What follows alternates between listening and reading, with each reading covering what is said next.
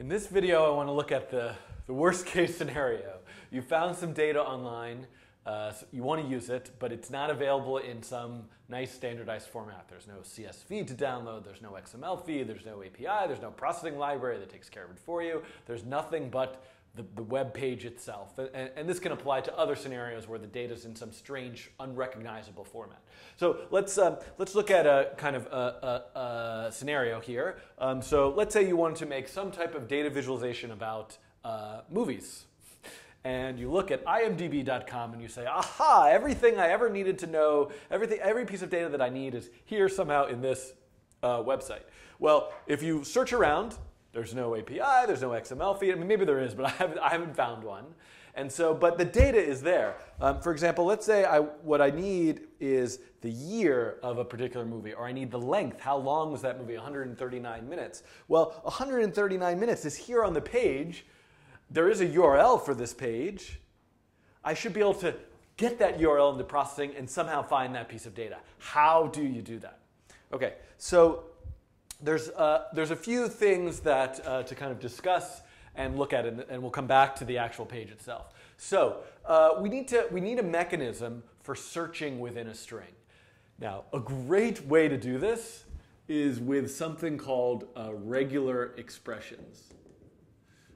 Regular expressions is a bit beyond the scope of this particular set of videos about data and processing. So I'm just going to leave that aside. I'm just going to mentioning it. You might look at the match function or the match all function in processing, which uses regular expressions to match a particular pattern, to search for a pattern in a body of text. And perhaps someday I will add a video or some materials about regular expressions in processing. But for now, we're going to do it in a bit more of a rudimentary way using two string functions in processing that I don't believe we've seen yet. One is index of, and the other is substring.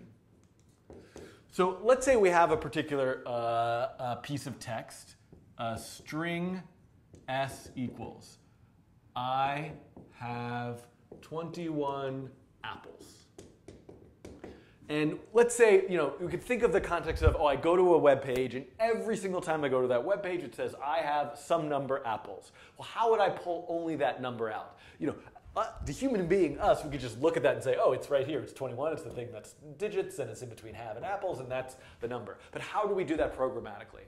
Well, in processing, what we could say is, okay, let's say it was always formatted this way, just this number was sometimes different. Sometimes, oh, you can't see that. Sometimes it's 2 digits, sometimes it's 3 digits, sometimes it's 1 digit. But it always comes after have, space, and it always comes before space apples. So what if I could find wherever have is, what if I could find wherever apples is, index of will search for the index of a particular string inside of a string, and then substring will pull out a substring. What if I could then pull out all of the characters in between these 2 points?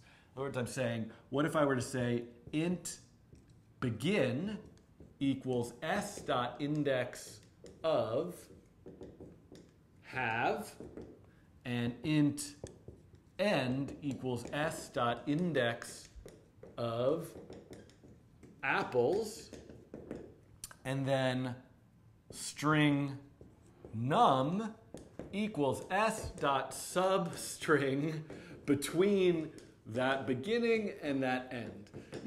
Now, there's a few little details here, things that we've missed, and this won't work exactly as intended, but we'll correct those in a moment. But before we do that, let's come back to the IMDb site.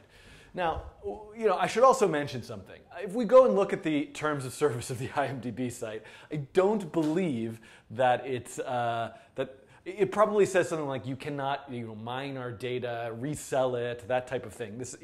So what we're doing here is there's some questions around it, but purely for an academic exercise here.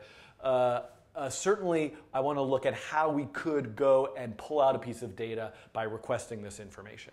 So, okay, so what do we do? What's the actual data we're getting into processing? Let's say we're looking for the amount of the length of the movie Mary Poppins, 139 minutes. So if I go up here, view developer, view source, we can now see this is actually what we're going to get into processing. And this is just a big mess of stuff. This is why it's really preferable to have our data as tabular data, XML, JSON, some standardized format that's kind of ready for us. But in theory, somewhere in here, if I search for 139 minutes, we can see there it is right here. That's where the piece of data is in the raw HTML source.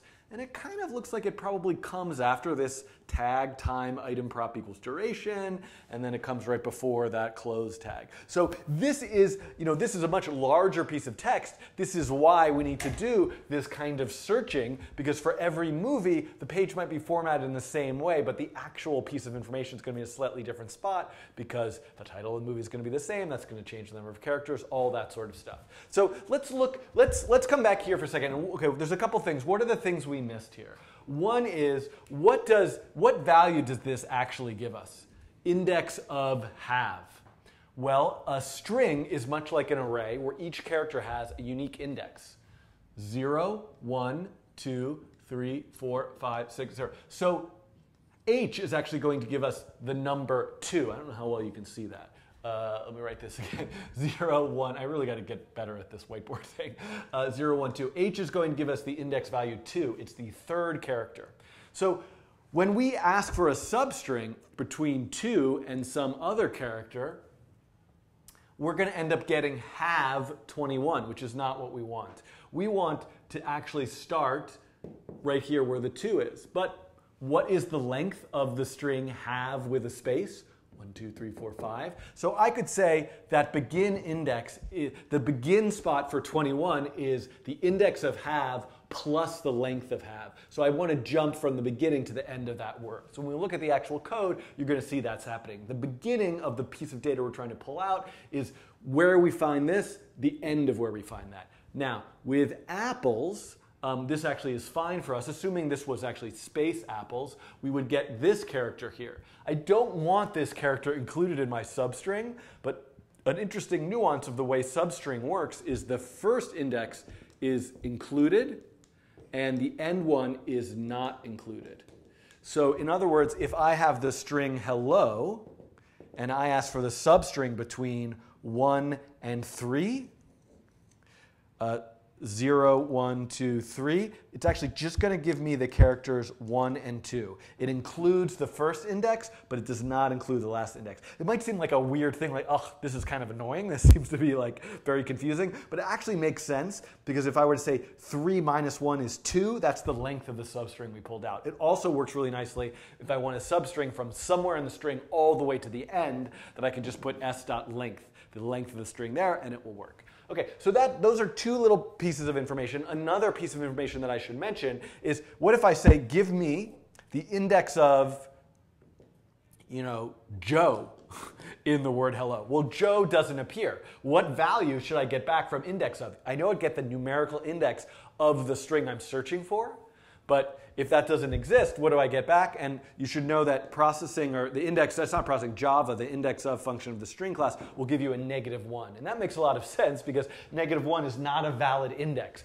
There are no index values less than 0 in an array or in a string. So when we go back and look at this particular code example, what you're going to see, if I find where this is happening, and you can see here we go, let me find this. You can say, there is a start and there is an end.